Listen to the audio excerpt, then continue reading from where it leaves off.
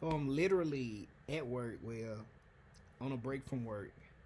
I'm playing a little game, and an email comes in. We are pleased. I'm like, oh my God. Click into it. Mr. Thornton, you have been admitted into Southern University's law school. OMG, I cannot believe this. First of all,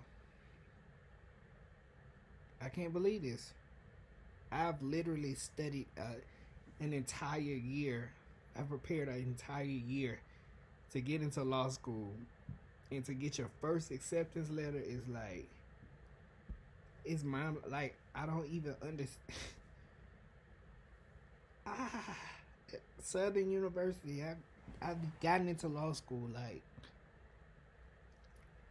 oh, this is crazy to me. It's crazy, and then graduating from HBCU for undergrad, and then getting accepted into Southern University's law school. Oh, this is crazy.